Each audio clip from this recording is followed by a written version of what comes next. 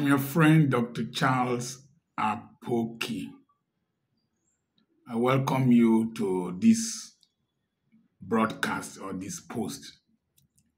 When we went to the churches to give money to people who were hawking, who were doing petty businesses, I noticed a few people among them who had some character traits that I have been observing over the years that are associated with such character traits are associated with stunted social development in terms of wealth, in terms of rise in status, in terms of several things, that people who never maximize their potentials fully or who never reach their peak.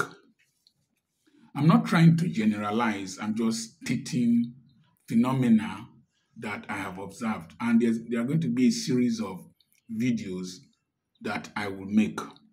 I will take my bearing from Genesis chapter 49, from verse 1. Then Jacob called together all his sons and said, "Gather around me, and I will tell you what will happen to each of you in the days to come. Come and listen, you sons of Jacob. Listen to Israel, your father." Verse 4. Reuben, you are my firstborn, my strength, the child of my vigorous youth. You are first in rank and first in power, but you are as unruly as a flood. You will be first no longer, for you went to bed with my wife. You defiled my marital couch. I noticed that a group of people were quite restless. And I wrote down, were these people poor because of their attitude of restlessness, or it is restlessness that causes people to be poor? If you go to a burial ceremony, you will see one poor man dancing up and down, jumping up and down. Then you will see the rich. They are properly seated and calm. Now, if you go to any function, you will see poor people are usually the ones that run out to answer their phone calls.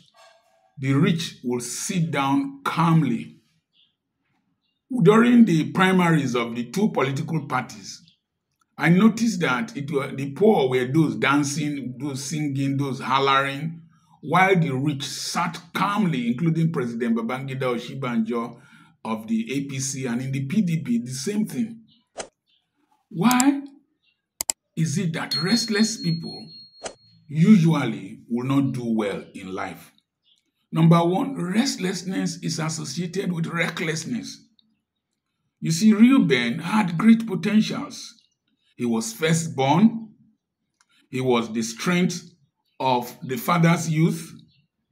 He was first in rank and first in power, but it says he's as unruly as the flood. When we told the people to sit down, some of them refused to sit down. I noticed some would just move up and down from one seat to the other. I noticed an usher, she was not even paying attention to the lecture.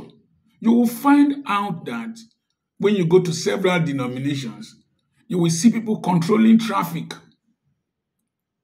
Controlling traffic. They will wear jackets, controlling traffic. Go and check what they do for a living. There was one I noticed 23 years back. He was the one controlling traffic. It's not that we can't do jobs in the church, but till today, he is still where he is. You will notice some ushers in the church. Some of them don't progress. You will notice an evangelist that is going from conference to conference, city to city, town to town, preaching, nothing to show. For you to do well in life, you need to be calm. When you are calm, you are able to reason well. When you are calm, you are able to see opportunities and harness them. Some people are too restless. If they enter a vehicle, you will see them, they are pressing this button. Some of my drivers, if I give them my vehicle to drive, they are pressing this button, pressing this button. You can be very intelligent. If you are not intentionally calm, you cannot excel. You will definitely make mistakes. You will definitely take reckless actions. I was comparing Peter Obi and one governor from one of the South states. Oh, he was hyper excited. He will sing, he will dance, his band will sing for him. It is true that he commissioned so many projects, but I was ashamed to see him going to bow down for Akpabio that he also yabbed one time. I would have thought that for his position, the wealth he has accumulated, the status he had attained, that he will become a political figure from the South, just like as Obi, a two-time governor, has become a strong political force. But he was unstable. He will romance with PDP, romance with APC, romance with Obi, and he will say he will not be this, very unstable. If you are unstable, people cannot trust you.